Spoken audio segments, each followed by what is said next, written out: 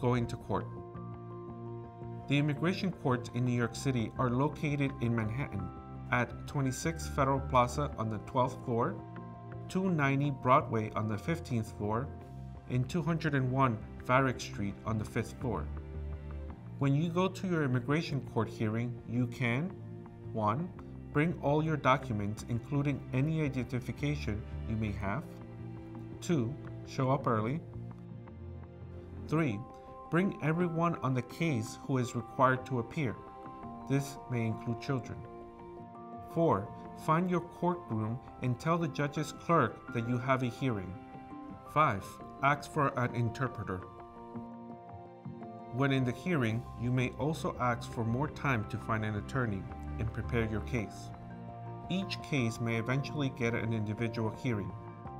This is the main trial where you will have an opportunity to present your asylum application or any other immigration relief, present evidence, and testify about your case.